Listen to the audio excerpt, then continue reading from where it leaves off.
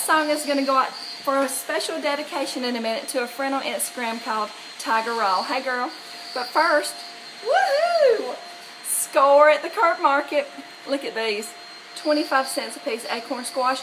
I'm going to be coming to y'all later showing you how to make this into the soup of love and glory and plate it up like something on Martha Stewart Raw. Look, there are 1, 2, 3, 4, 5 of these. 1, 2, 3, 4, 5, 6, 7, 8, 9 of these. These are supposed to be yellow when they're all right. 1, 2, 3, 4, 5, 6, 7, 8, 9, 10, 11, 12, 13, 14 cucumbers. I like these that are supposed to be for pickling, but they're really crisp. Zucchinis, 1, 2, 3, 4, 5, 6, 7, 8, 9, 10, 11, 12, 13, 14. 2 of these celeries. And 1, 2, 3, 4, 5 avocados. I got all that for $7 at the Curb Market off the ugly table. Bam! And then over at Aldi, I got 3 of these for $1.69 a piece, I think. Sweet mini peppers, 79 cents a bag today. Mushrooms. I got 4 of these mangoes. Anyway, this whole haul together was like, let's see, 12 and 7, less than $20. I'm estimating because I got some Christopher foods too. Let's step out here because I got my boy. We have company coming. Hey. No, he's like, God, Mom, not while I'm cleaning. He's always helping the mother. Anyway, so I had gone over to get groceries and I want to show y'all that fabulous deal.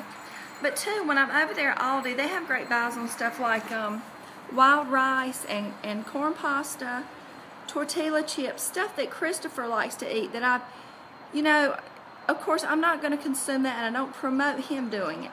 However, if he's going to eat a raw salad, the dressing I make, and he's only going to want me to crumble up some tortilla chips on there for him to be happy with it, that's a barter I'm willing to make, you know what I mean? So when it comes to teenagers or your kids,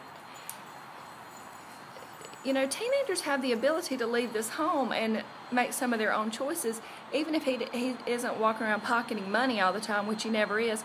People hand him food. He can get stuff at school and at the cafeteria, and so when I try to get him to eat fruits and vegetables, and he will, you know, I praise him for that, and I try to have a little more workable plan for him.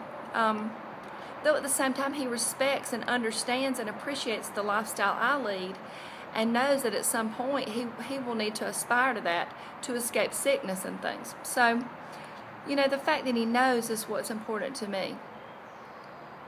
Because you can teach a child, you know, and they can go astray, but they'll always come back to what they know. That's the truth, you know.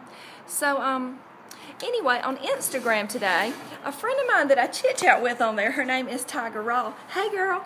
She had this some kind of little metal tag. It's kind of the shape of a dog tag, but not that big. And it said Raw, R-A-W, in capital letters. It was metal. It was kind of small, like it might be a little charm or a keychain or something. And she said, Raw. You know, it's not just about what you eat. It represents how you live. Do you live your life raw? Do you peel it back and let the raw you show? Like, blank raw. Who are you?